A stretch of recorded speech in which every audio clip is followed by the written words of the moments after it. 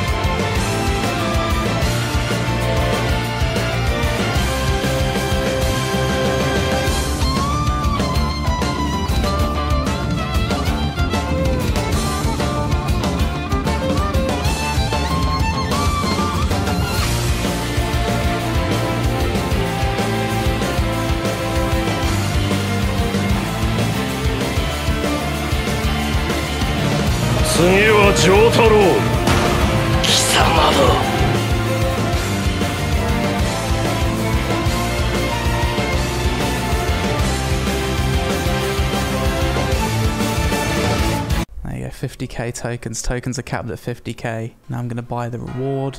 Ice Gauntlet. I need about 29k tokens and I am fully finished with this grind. Got quite a nice little squad to run these PvP missions with today. Shout out to Tux, Dragal and Kane Knight. Hand in this bunch of quests and that's 50k tokens. Buy my final PvP weapon, the Commander Firestaff, 25 int. Hand in the quests, and that's level 59, 1 more level to level 60. Just got the invite to join the war. Today we're fighting to capture Restless Shore. So, let's see if we can make it 3 wins from 3 whilst attacking as the Marauders. Let's go team, let's try and reinforce B. This is a tough war, much tougher than the previous one. These people seem serious. Get on C lads. Feel like this siege is going to last a little bit longer. It's a good war this one. It's much closer than the other ones I've been in. Big damage, big damage. Let's go, push out together. Suck my dick. I think these guys are just too strong. Okay, you can't win them all. Just keep pumping out damage, it's my job. Bit of an overwhelming show of force from this defending guild. Fair play to them. I don't think they've ever lost the Cutlass Keys before. There it is, there's the defeat. 10k XP. Still got a bunch of Azov. I think we still get the same rewards. Just less than half a bar of XP till level 60. We're going to smash out some town projects and go get it. Yo, tier 5 kitchen in Everfull. Looks like we're going to go max out our cooking. Okay, Hayden, get your cooking memes ready. Now let's make some tier 5 meals. These give 775 cooking XP a pop. More than double what tier 4 meals give. Let's go. How much XP? Oh, 197 cooking. 35 more. Is this enough? 199. We're almost there. There it is. Yeah, boy. 200 cooking. Another skill maxed. Absolutely beautiful. Didn't expect to get that before level 60. It goes even higher. It feels like I've been climbing for ages. This mountain's insane. Oh, I remember this. Back in episode 1, I think I stood around here in Monarch Bluffs, and I looked over and I saw this giant mountain, and I think I said something like, I wonder if we can actually go there. We can. I'm here now. We've come a long way since EP1. The sense of scale in this game is unbelievable. And now we are atop Serenity Monastery. Let's see if we are rewarded with a view. Pretty badass looking boss sat here waiting for me. See if I can run around the back of him. Don't mind me, mate. I'm just trying to get a thumbnail for my YouTube vid. Oh no. Tentacles not. Quick, get the thumbnail. Get the thumbnail. Oh, there we go. Epic thumbnail. We're done. Okay. Are we ready for the biggest jumper that we have had so far in New World? Jumper. Are we going to die? Couldn't possibly. Couldn't possibly die. Hello there. Oh, it's a bear. Quickly loot the pigment. Well, that was quite the adventure. That's given me a shortcut back to town to hand in these quests. Fire Staff Mastery 19. One more level and we've maxed out the Fire Staff. Returning to Urban Scale, reach victorious and hand in what should be the final quest. And that's level 60. I was worried I didn't have enough XP there, but we just about got it. We can get the tier 5 Azov staff now, and most importantly, we can equip our tier 5 epic commander gear. There it is. All of my main gear is 520, with my weapons being 525. The only thing that's bringing down my gear score from 500 are my accessories. 498 gear score, not bad. And that puts my current stats to 72 constitution, 319 int. Full int, absolute glass cannon. What should I do now? I'm level 60.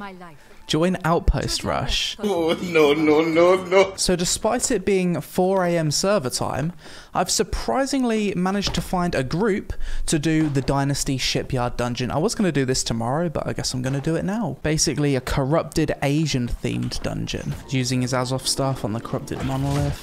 That's destroying the corruption. So we're basically cleansing this place of corruption. Is this the first boss? Not sure. Potentially. Oh yeah, she looks like a boss. She's fucking people up. Good job. Commander Chen. Oh, I think this is the boss fight. I think you need to kill the ads. Like, one of them tanks the dude around, and then you kill the ads and you kill him. Okay, that's her down. Now just for the commander. Okay, yeah, we've handled this really well. All the tank has anyway. Big damage. 125 gold for just killing the boss. What did we get? Oh, I got a bloody amazing healer earring. Dropping my hot sticky lava balls all over the floor. Oh, nice AoE. This is becoming quite efficient. Big AoEs. Big AoEs. Beautiful. So now we're fighting Isabella. Pretty short dungeon if she's the final boss. Dungeon does have mechanics. Looks like she's gonna set this bear on us later on. There's bloody bears and monsters in the cages. Oh, yeah, here's one of them.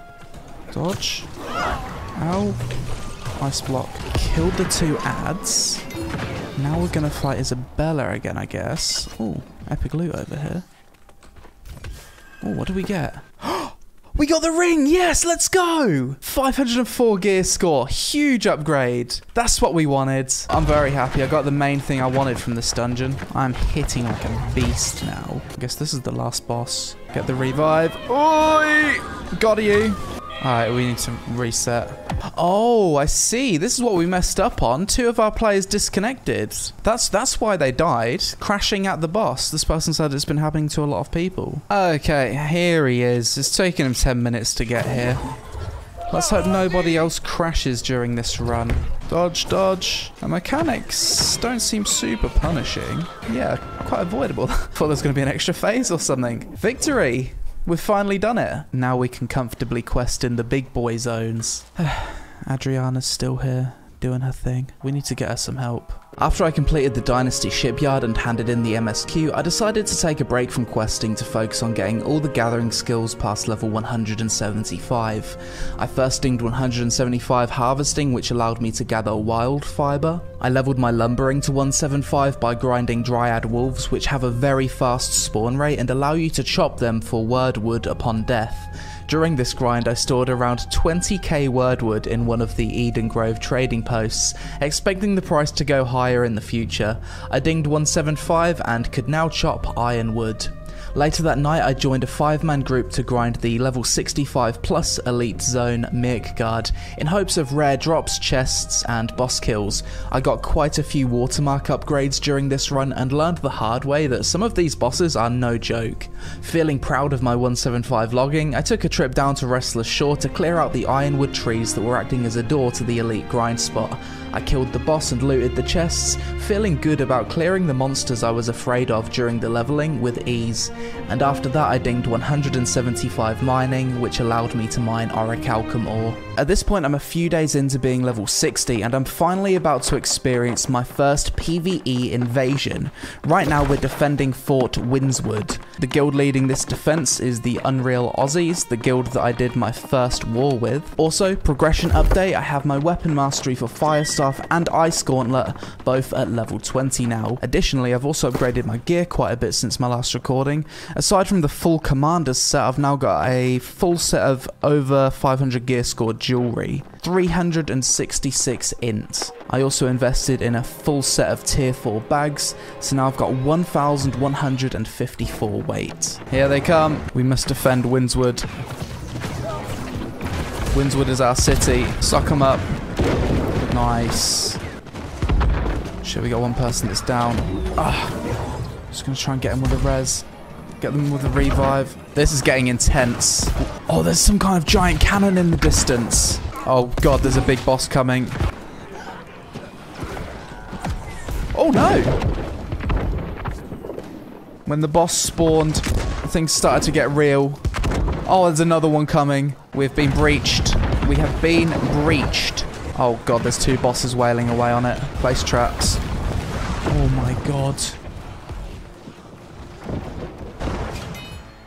There's the defeat. Dude, that is difficult. That is really difficult. 630 gold, that's quite good. Faction tokens, rep, and a good amount of Azov. 40 kills, 2 deaths, 600k damage. I was 8th. Let's open this invasion cache. It's got 4 stars on it. Level 60. Get anything good? Oh. Okay, is that it? Right now I'm over here in Everfall, the town I use to store all of my cooking supplies. And something I've noticed recently is this game's economy seems to kind of be going to shit. Everything's getting cheaper and cheaper every day. Everything's getting undercut. You used to be able to make a lot of money opening boxes and selling these refining components, but yesterday Amazon patched the game and these things are super abundant now. It just seems really difficult to make money right now. Previously, when everyone was leveling up doing the side quests, each side quest would give about 100 gold each, but as more and more people hit level 60, my concern is there's just less gold coming into this game's economy. Other than side quests, outpost rush, invasions, and wars, there's not really a whole lot of ways just to get raw gold in this game. Let's queue for outpost rush. Game mode currently disabled. So basically the approach I'm taking right now is sell everything and buy back cheaper, as I'm expecting more people to see where this economy is going. Progression update, the house. I've recently invested in 5 minor trophies for the house. Apparently each one of these can increase your luck with different gathering skills by about 10 to 15%, which really adds up, as this is going to be something I'm going to be doing for the rest of my time playing this game, really. I've also dabbled in leveling my furnishing a bit. It's currently 52, and we've decorated the house a little bit. It's a bit plain Jane at the moment. It's not currently my end game vision, but we've got some furniture.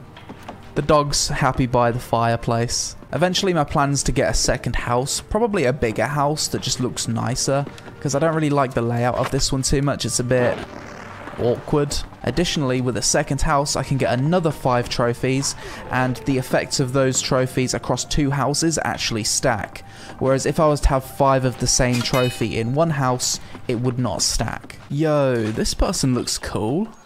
Plague Doctor. After the invasion, I needed something new to grind whilst watching the Dota 2 International on my other monitor, so I set my sights on furnishing. I chopped thousands of trees for this and made great progress to 200 lumbering. Eventually I unlocked the ability to make iron storage chests which could be placed in my Windswood house to increase my storage capacity by 300 each. I knocked out 200 lumbering on a quick ironwood farm run. I made the final push to 200 harvesting by gathering wireweave in North Eden Grove. Then I continued the MSQ by finding a group to take on the Well Guardian boss. This was one of the worst boss encounters in the game, and I feel bad for people who can't find a group for it. The boss room is tiny, the terrain sucks, you're constantly getting blighted, the boss is easily reset, and there's not enough space to dodge his abilities.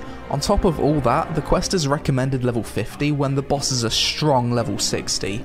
Awful encounter that I was happy to get over and done with. So right now I'm in the northernmost zone of the game, Shattered Mountain, continuing with the MSQ, currently at MSQ level 60. Upon hitting level 60, the best item level drop you can get is item level 500. However, to improve the baseline gear score of your drops, you need to get lucky. So if, for example, I'm grinding an elite zone which has better loot, I can get lucky and drop a piece of gear that has higher than 500 gear score, say 505 or 510. Once that item drops, it becomes more common for me to roll higher gear score drops for that slot. It's a really weird loot system, kinda hard to explain, and it basically incentivizes you grinding over a long period of time. I love that body block. That's fun, isn't it? Oh, I love that body. So this is the quest where I get the tier 5 Azov staff, which is actually currently bugged and cannot be used to seal these portals, unfortunately. Big tier 5 chests, lots of loot, and that's my tier 5 staff. Just gives it to me, okay. Cheers. No more MSQ. I guess that's it for the main story for now. Got my tier 5 Azov staff. I'm assuming the main story will continue as more content is added. This is a really good cooking recipe I got dropped. Probably worth a few thousand gold. We're heading out to declare war on Monarch's Bluff. I ain't doing the mission, I'm just the protector. So for this mining grind, I'm over here in Weaver's Fen, and I am stacking a lot of oil. The reason I need a crap ton of oil is because I want to get my furnishing eventually to 200, or at least enough to make a tier 4/tier 5 storage chest. The cheapest way of leveling furnishing with current prices is by making stains, mahogany stains and oak stains. Proficiency booster popped, vegetables consumed. Let's get to it. During my mining grind, I ventured to the south of Reekwater, climbing this massive statue, and got to see this epic view. Then I finally capped my final gathering skill, mining to 200. Ignore fishing, fishing doesn't count. Commander Kenshiro back again with another Windswood siege defense, once again fighting for the Unreal Aussies, defending Windswood against the Australian Tax Office. This is going to be my first PvP defense, so I'm looking forward to doing some big damage. Jesus, it's so laggy. I can't see anything. It's so laggy, man. They're just fucking frozen. What is this? It's like unplayable. Look at this. I know I'm doing damage, but just hitting and hoping. Big damage, come on. They're all so grouped. Fucking blow up this mage. Got him. Die. I was shaped by the lag, moulded by the lag. Start to push them back to their base now. Cannons if you can. Yeah, Lag detected. Oh shit. Everyone's lagging. Not like this, bro. What the fuck? Oh, Do you not see it?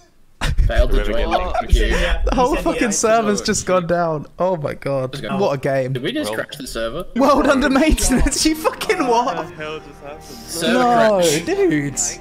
In the middle of a war? After starting to feel tired with how unplayable New World sieges were, I felt like I needed to try a new playstyle to keep the game fresh, so I went to Dead Man's Cove and leveled my life staff to 20, as well as getting a few levels in Hatchet and Grey Axe so I could heal.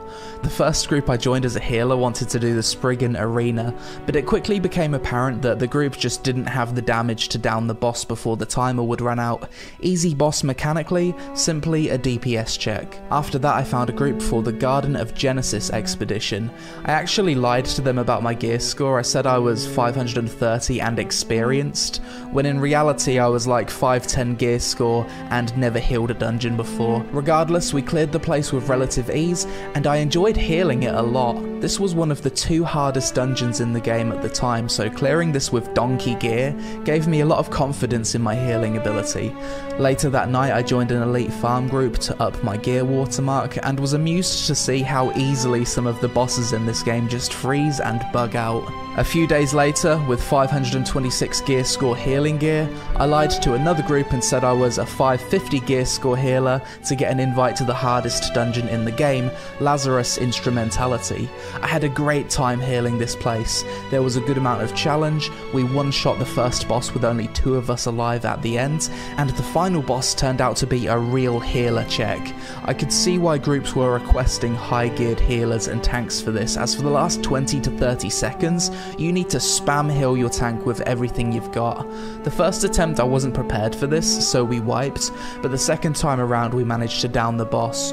Visually, the final boss of this place was super cool, epic sound effects, cool animations, and the boss was bloody huge. Definitely an enjoyable first experience as a healer.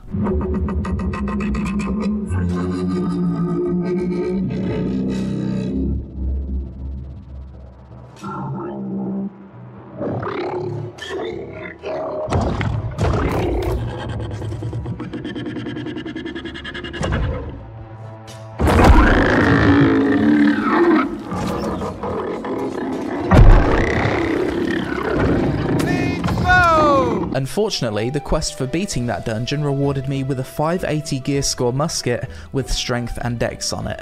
Why the musket had strength when that attribute doesn't scale with the musket whatsoever, I have no idea, but it was insta-salvage worthy garbage that felt disappointing to receive for beating the hardest dungeon in the game.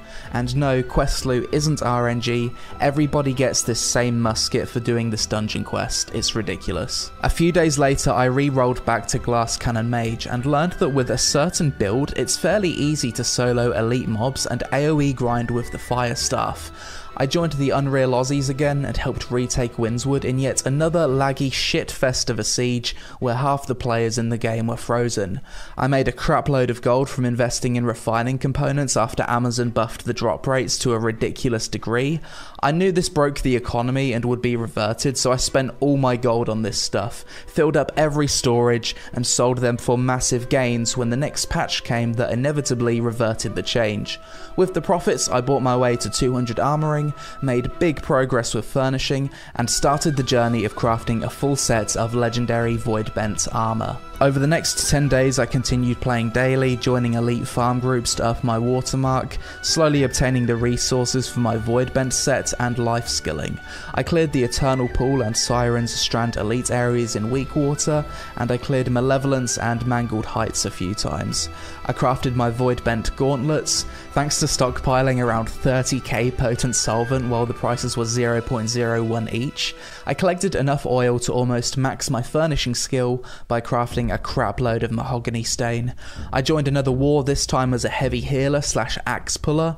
I had a great time in this war trying out this new playstyle, although it was another laggy shit show that we eventually won and took Restless Shore for the Marauders. At this point I learned how fucking stupid monster AI is in New World, and you can manipulate the AI to the point where you can simply run through all of the elite group areas and take all the treasure chests solo without even fighting a single mob.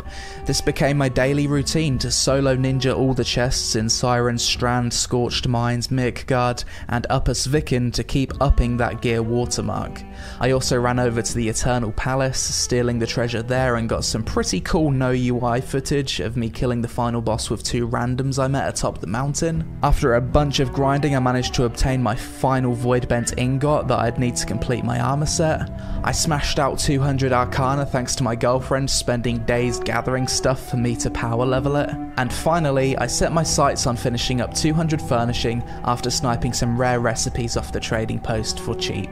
It's been about 10 days since I last did a face cam recording for New World, and in that time I've made some crazy progress. As you can see, I've started to obtain some void bent armor, which is the legendary Constitution armor. Right now I'm about to craft my third piece, so I'm gonna need some Asmodeum for that. The resources you need to craft these pieces of legendary armor, you can only make 10 of the kind of components per day. They're on a 24-hour cooldown, so a little bit of a time gate there. And today we're crafting the void bent legs. Beautiful. That's going to put my gear score up to 542. I'm trying to become a full gold warrior. Next on the agenda, we're going to be maxing out our furnishing skill. Now, I managed to pick up some super cheap, high-end furnishing recipes on the marketplace. This ornate gold stove, someone listed for only 100 gold. I don't think they knew what it was. When you get a furnishing schematic, the game does a really poor job of telling you how valuable it is. There's no real indicators.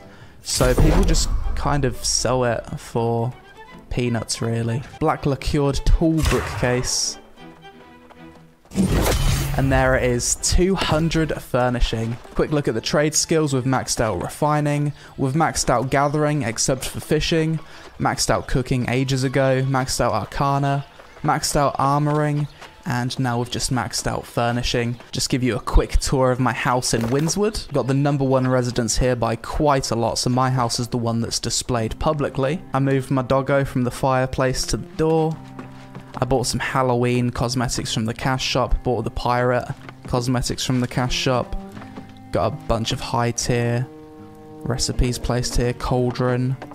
I need to replace this stove with the gold one that I've just made. I still haven't found a higher tier storage chest schematic yet, and I haven't seen any listed on any trading posts, so those seem to be very rare. Nice bed in the corner.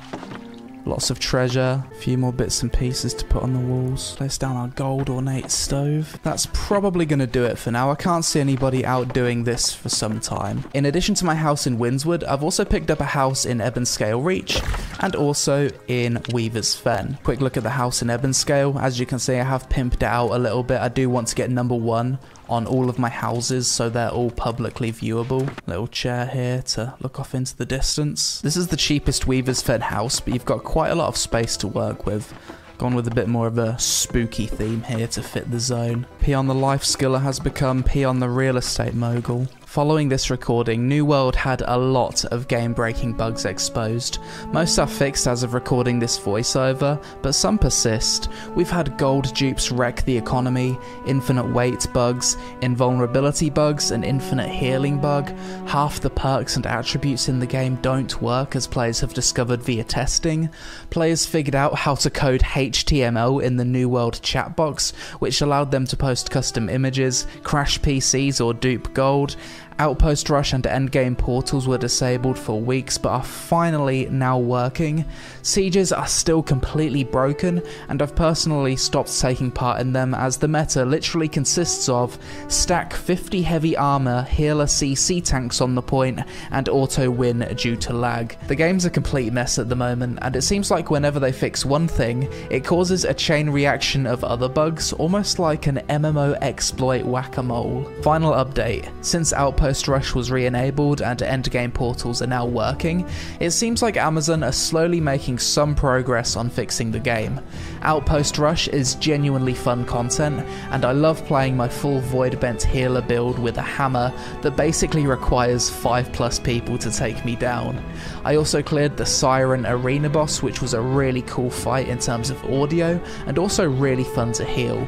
At this point I've seen all the content the game currently has to offer. In the end, I server transferred from Yomi to Legado, as the Yomi server was kinda dying. It had really low trading post liquidity and was very difficult to find groups. Final gear score 586. From here I'm just going to be working on completionism and maxing out the rest of my trade skills that I haven't made any further progress with for a few days. But that's going to be it for my New World Journey to Max Level series plus Endgame video. I hope you guys enjoyed it, and regardless of if the game dies or can't fix its bugs, I definitely feel like I got my money's worth and had a great time with the game overall.